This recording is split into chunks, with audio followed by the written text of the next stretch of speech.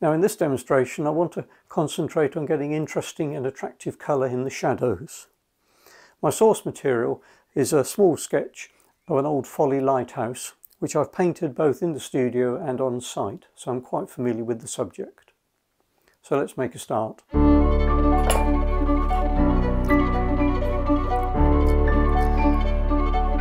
Now this is the little sketch I'll be using, and as you can see, most of the indication and shading on here is about telling the viewer where the shadows are, both the cast shadows and the shaded side of the buildings.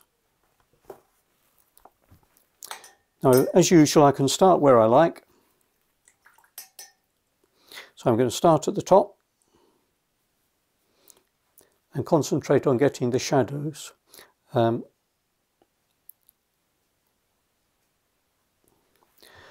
little bit of burnt sienna. Now some burnt sienna with a tiny bit of ultramarine just for the right hand side shadow. Back to some light red.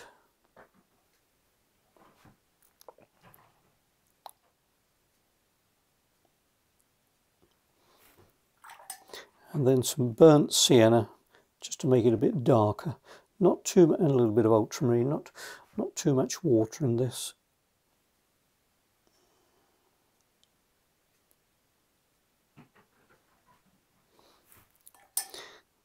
Some ultramarine. It's only just a sliver of this roof here, which is mainly lead. Very dark underneath here, so we can probably afford to use a bit of Payne's grey.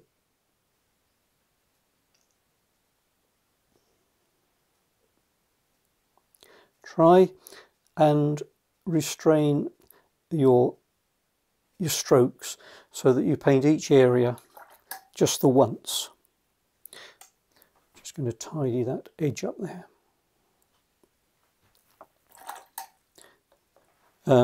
This is some cerulean with tiny bit of alizarin, crimson, just to give the cast shadow here. That will put a little bit of raw sienna with it to change the colour a bit. So get interesting colour in the shadows. It's the tone which is the important thing. And in fact, you could say this is an exercise in trying to keep the same tone, but change the colour. Which in a sense is all about paint consistency. This will be slightly darker under here, where it disappears.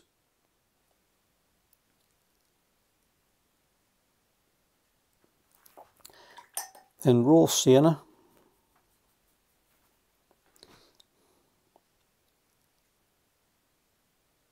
Let it all, let's have some cobalt with the cerulean. Let it all mix on the paper.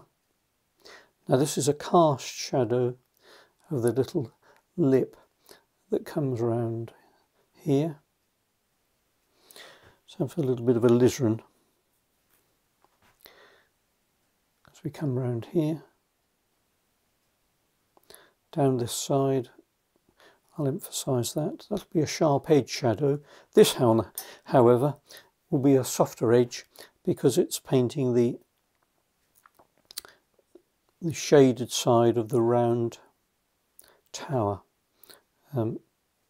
So rinse the brush, just wipe it a bit, and then just go down here just to dampen the neighbouring area for the wash to escape to,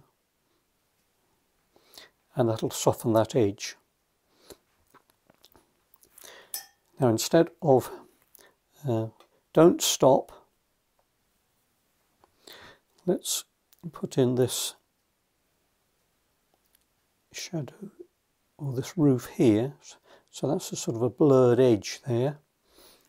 Just go back with a little bit more sort of blue.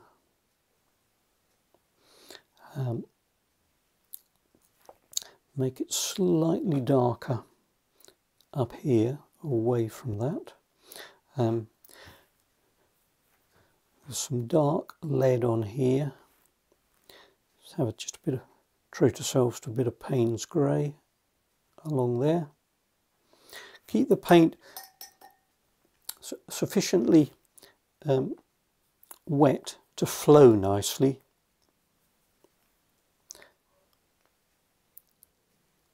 This is a bit of ultramarine and cadmium red for a nice deep shadow across there.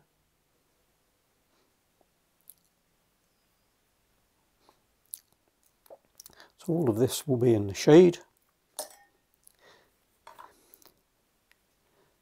Put a bit of raw umber there.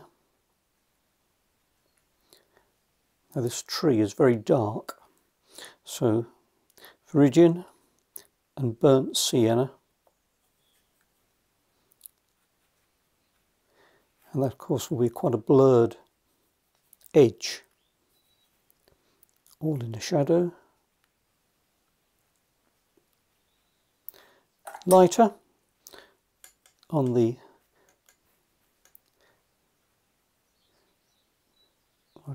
sorry, be darker on the right hand side. Got muddled up there. So this will be dark here.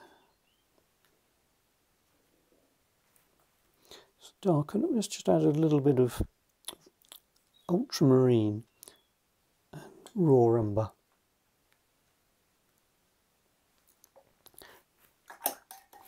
I'm just going to lighten this edge here with a little bit of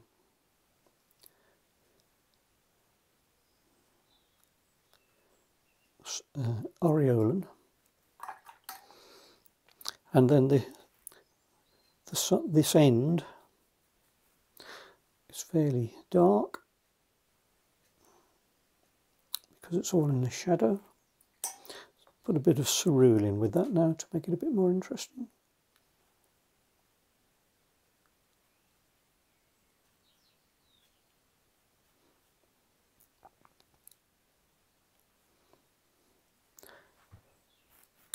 And then finally, in this section, we'll just indicate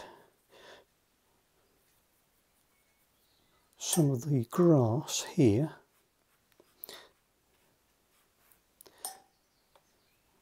Should change to a bigger brush really, but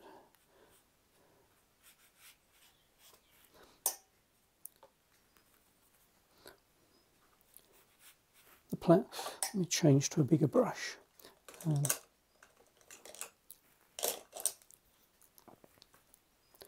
plan is to leave this slightly unfinished.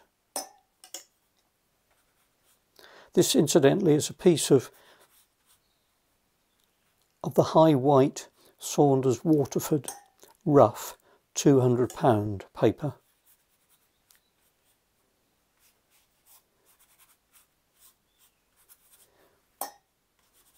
I vignette that a bit, leave the viewer to finish that off. They'll probably hopefully make a better job of it than I can.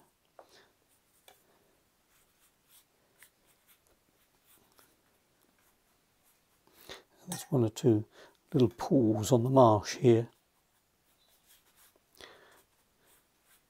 So we just cool it down with a little bit of cobalt. Be bold with your colour. Don't forget, in watercolour it always dries lighter. Right, let's just stop and let that dry out for a few moments. Now we'll just finish off some of the roofs on the and walls on this these outbuildings of this lighthouse. Just a sort of a nondescript colour, really light red. In here, Let's make it a little bit darker. I'll put some ultramarine with it.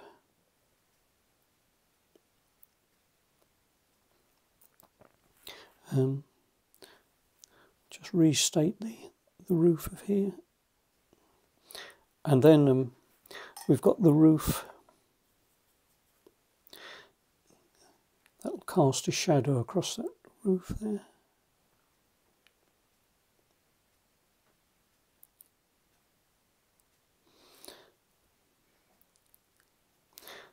But of course, as it over here, it'll be a bit lighter.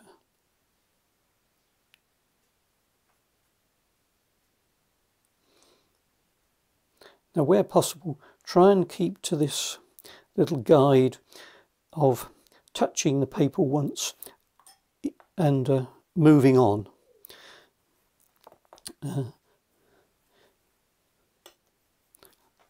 Loose painting isn't really about being careless and slapdash. It's about trying to paint each area as quickly, shall I say, as positively as you can, and then moving on to the next bit and living with whatever mark you've made.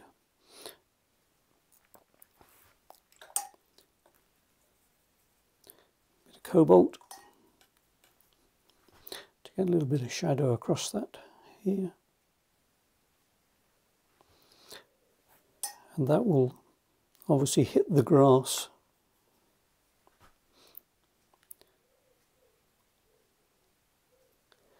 There. There'll be a bit of dark on some of this grass here. And then let's darken this green, and it's all a bit lost, so we don't want to emphasise that edge. We'll have enough hard edges in the actual building.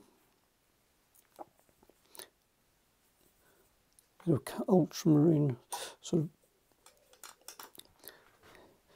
slightly darker in here, here.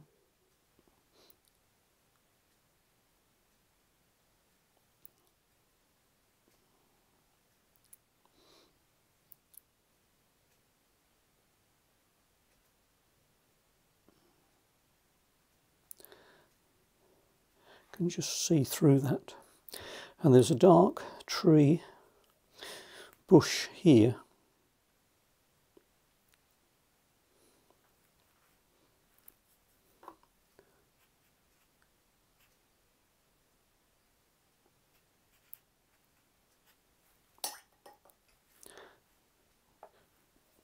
Viridian, bit of burnt umber to make it a little bit darker. There.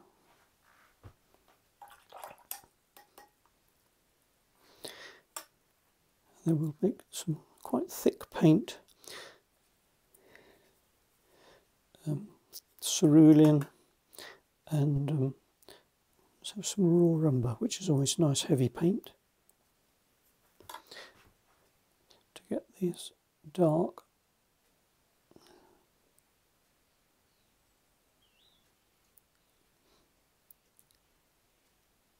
Barge boards there.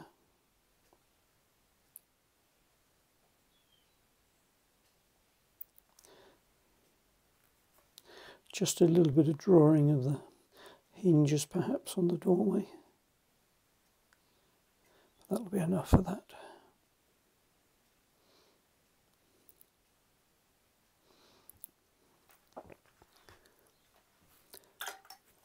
Just going to soften that edge there to distinguish it from the hard edges of the buildings.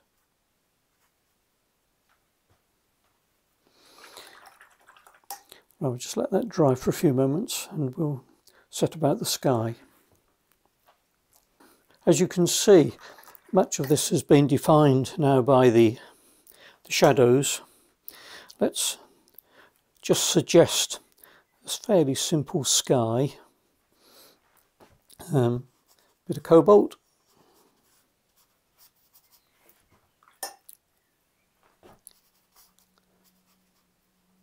In fact, you could probably do it very quickly over that top there, and this left hand side will be defined by that sky.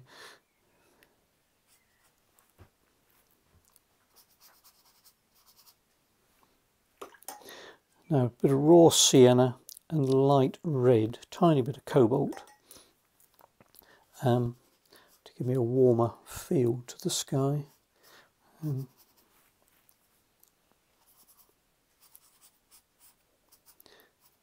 little bit of movement as well.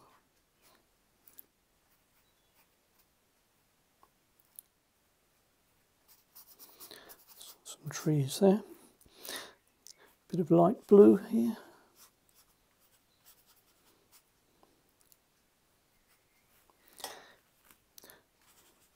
Back to some very, very dilute light red.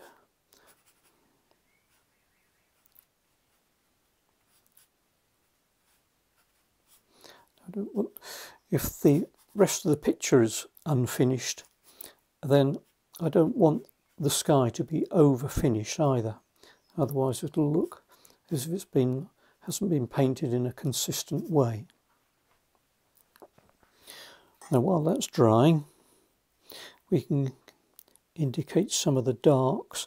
Ultramarine and burnt sienna, quite thick. A little dark in here.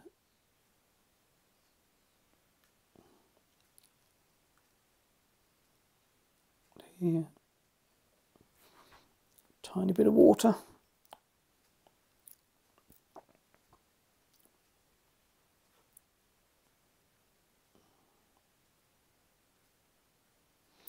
And there's some windows here.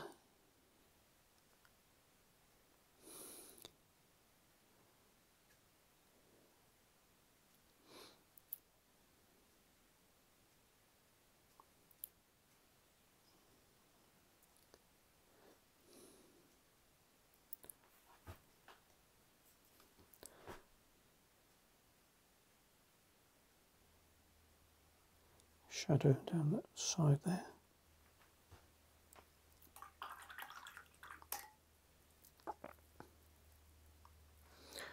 Now while that's drying, we should be able to set about these trees, just indicate them. A bit of raw sienna with the viridian.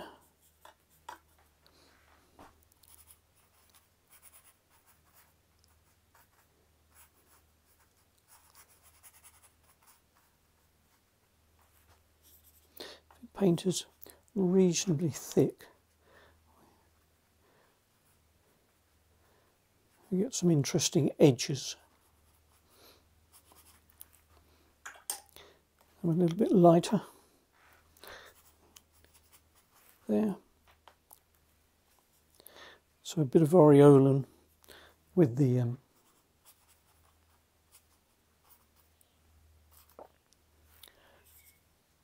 viridian.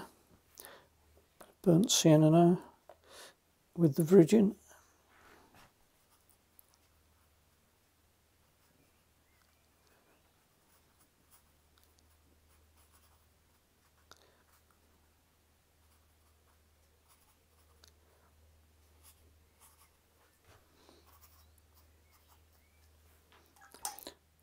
A bit of ultramarine now, just for fun here in these deep shadows.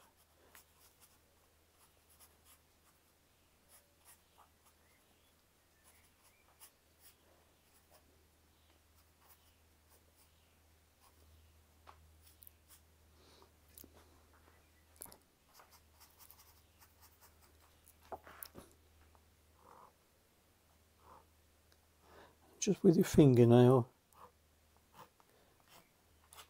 just breathe a little bit of light into it with them. Just a suggestion of a fence post. If you overdo it, you can just dab a bit of green over it. Just going to darken a little bit of that. Just didn't get that quite dark enough.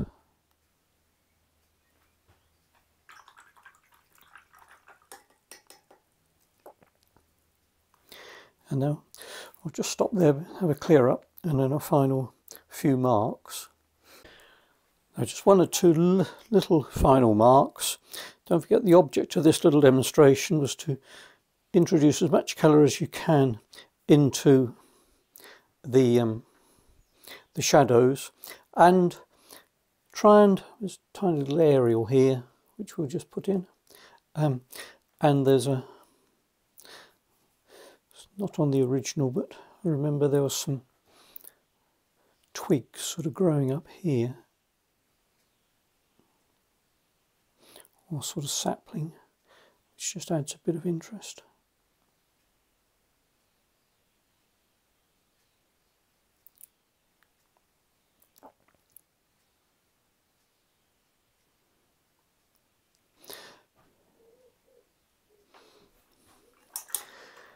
And now the only other little thing I'm going to do is just warm this area up with a glaze of raw sienna.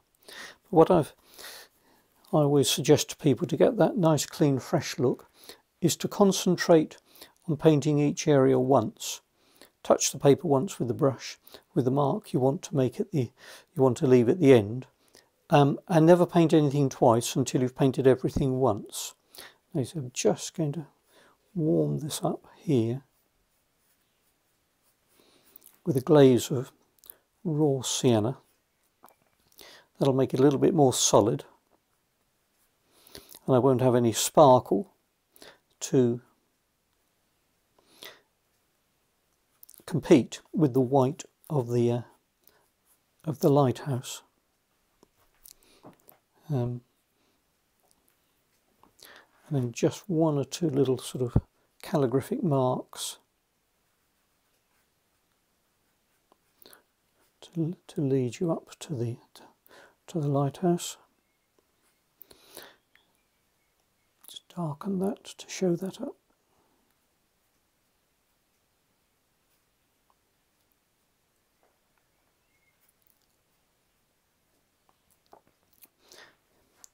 And if it looks sort of clean and simple and fresh, then stop.